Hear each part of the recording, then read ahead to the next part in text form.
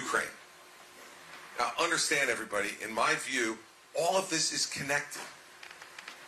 Don't think these things are happening separately. You know, maybe it's because I'm from New Jersey and we're paranoid about everything. But I was taught at a very young age, there's no such thing as coincidences. And this stuff is connected. There are 4 bad actors in this world. Russia, China, North Korea, and Iran. And they are all 4 working together.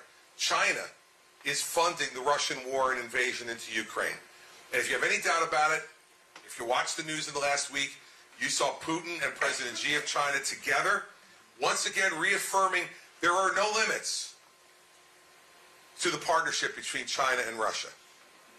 By the way, these are the pair that Donald Trump, Ron DeSantis, and Vivek Ramaswamy say, we'll just go talk to Putin and talk him out of being friends with China and be friends with us. Sure, 2 committed communist dictators. You're going to break them up because they find us, the biggest democracy in the world, more attractive. Sure. Sure. They're all connected. And if we don't stand up for Ukraine, we are not the country that we say we are. And let's remember 2 things. First and most importantly, in 1992, we made a promise to Ukraine. Very few people in this race are talking about this, but we need to talk about it. When the Soviet Union collapsed in 1991, there were Soviet nuclear weapons in Ukraine. The Ukrainians wanted to keep them in order to protect themselves against a future Russian invasion. The United States said, no, please return those nuclear weapons to Russia. And if you do, we promise we will protect you if the Russians invade you.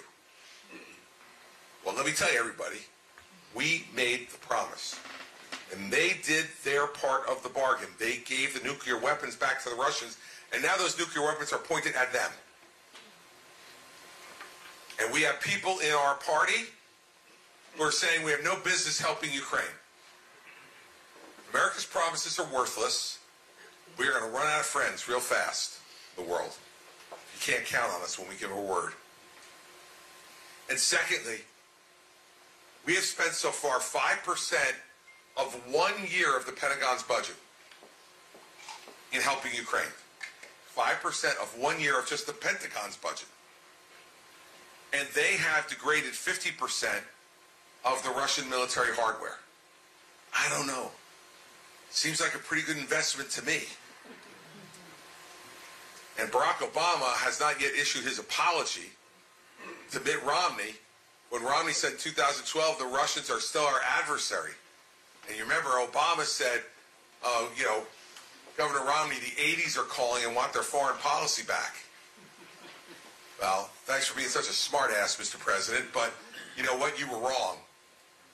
And we're watching it play out right now. We're watching the Iranians give drone technology to the Russians to use against Ukraine. We're watching the North Koreans exchange missile technology with the Russians. We're watching it all happen right before our eyes. They're all connected. And we need to show that we will stand up for our friends in the world. And you know what? Sometimes it's not easy.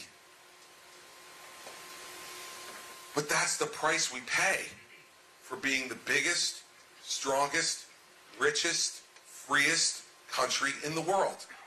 And if we want to remain that, then this is what we need to do. And the less we do it, the more others will fill that vacuum. And I don't want my grandchildren to live in a world that's dominated by the communist Russians and the communist Chinese. That's not a world I want my grandchildren to grow up in. And I don't think it's a world you want your children or grandchildren to grow up in either. So these things are important.